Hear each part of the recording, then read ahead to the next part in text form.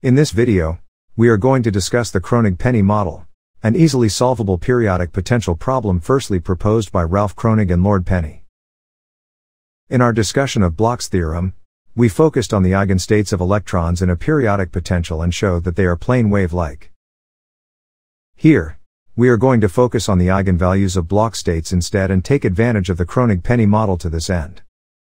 This is the beginning of our discussion about the electronic structure of solids. Let's get started. We consider the Dirac delta version of the Kronig Penney model, whose potential is highlighted in the yellow box and plotted below. Without loss of generality, we take the lattice constant to be a unit length. We now ask the question, what are the electronic states in the Kronig Penney potential?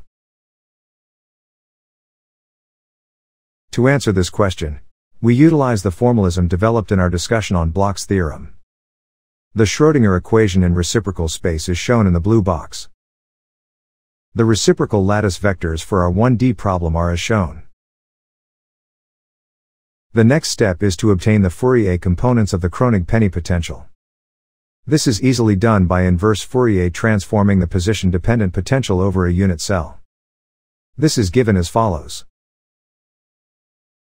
Therefore, the Fourier components of the Kronig Penney potential are independent of the reciprocal lattice vector indexes.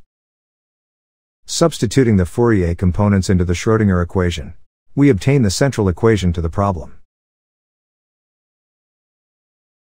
Now, we can rearrange the terms and sum the full expression in G to obtain the following. Where we have defined E0 of K as the kinetic energy of free electron. We note that non-trivial solutions to the problem are found by requiring that the coefficient multiplying the summation over the Fourier components of the wave function, U of K minus G, vanish. This condition leads to the following, which is the main equation for determining the energy eigenstates of the Kronig Penney problem, which we will do next. The equality can be rewritten in a format that enables us to easily perform the summation. To this end, we define the dimensionless variables kappa and V0 bar. The summation can then be recognized as the difference between the cotangent of the symmetric and antisymmetric combination of kappa and K. We can further simplify this expression through standard trigonometrical identities to bring the summation results into a more familiar form. Finally, we obtain the equation for determining the energies for a given momentum K for electrons in the Kronig Penney potential. This is shown here in the yellow box. We now analyze what the solutions tell us about the electronic states. First, we separated all terms involving the momentum K to the left-hand side of the equality sign, and all terms involving the normalized energy, kappa, to the right-hand side of the equality sign. In doing so, we obtain an interesting situation. While the left-hand side, the cos of K term, is bounded by 1, the right-hand side of the equation can be larger than 1. This can be seen more clearly by plotting the right-hand side of the equation explicitly by assuming some parameter values, as shown next. Here, we assume the lattice constant, A, to be 1, and V0 bar to be 2.63, without loss of generality. Note that the horizontal dashed lines are the bounds of the left-hand side of the equation. Therefore, the equality highlighted in the yellow box does not hold for all kappa values. In fact, the equality only holds in the light blue shaded regions shown in the plot. This observation leads to the important conclusion that the state of electrons in the Kronig Penney potential are confined in energy bands separated by gaps. Here, the gaps are the regions where the equality in the yellow box is not valid. As shown in the plot.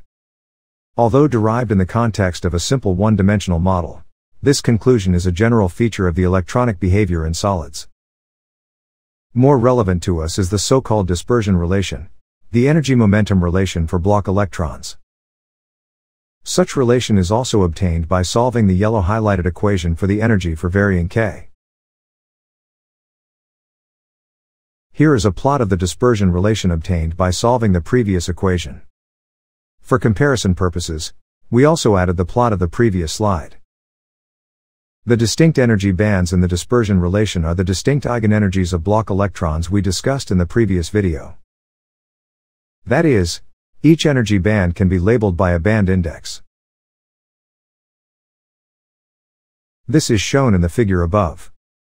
Note that the gap in the dispersion relation refers to the smallest energy difference between distinct energy bands. For instance, the gap between the two bands with lowest energies, with band indices 1 and 2, occurs at k equal to pi and minus pi. The band gap between bands 2 and 3, however, occurs at k equals 0. The existence of energy gaps in the spectrum is a hallmark of electronic behavior in solids and is the beginning of our discussion of semiconductors, which we will leave for future videos. Their existence is connected to the strength of the potential, V0. This can be easily seen next. Here, the energy gaps are highlighted by light red shaded regions. The plots show that as the potential strength V0 decreases, the gaps shrink until they completely disappear at vanishing potential strength. The gaps originate from the interference of scattered traveling electron waves at specific momenta. In this video, we discuss the Kronig Penney model. You saw how the formalism developed in the derivation of Bloch's theorem can be used to solve for the electron states in a periodic potential. Also, a natural consequence of the formalism is the existence of energy gaps in the spectrum, which unavoidably arises by at finite periodic potential strengths. Stay tuned, and subscribe, so you will be notified of our future episodes.